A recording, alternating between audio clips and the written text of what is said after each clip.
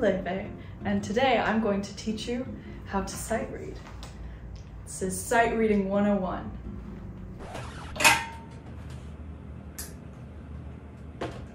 So, we have treble clef and bass clef. Now, cello plays bass clef, so it's my favorite. But treble clef is pretty cool as well. So we're going to start with a C major scale in both. C, D, E, F, G, A, D, or H, C. Then we have sharps and flats that alter the note up a half step in either a sharp or flat direction. So this is a sharp, this is a flat. B in treble clef.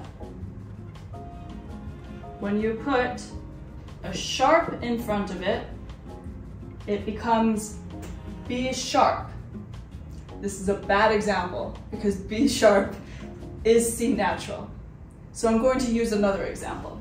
If you put a sharp in front of C, it becomes C sharp, so that C becomes a C sharp. And when you put a flat in front of the C, it becomes a C flat. A C flat is also a B, so this is also a weird example. G in bass clef is here.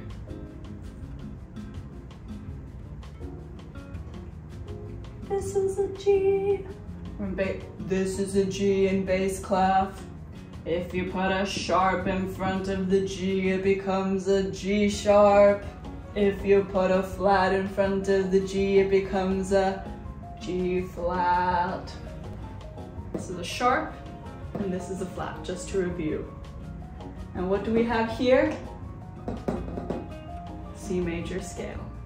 All right, my chickens, moving on. Today we are going to be reviewing 4 types of notes.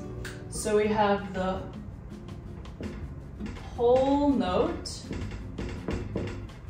we have a half note, we have a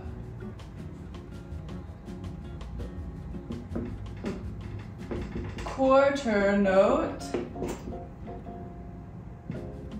and an eighth note. All of these different notes last for different lengths of time. This one will last a full measure. This is actually so confusing. Yeah, do we need to go over what a measure is? No, I didn't talk about measures. Okay, actually, maybe just Google that one. Anyways, okay guys, that was my Sight Reading 101. All the sheet music to Bewitched is available now. Good luck.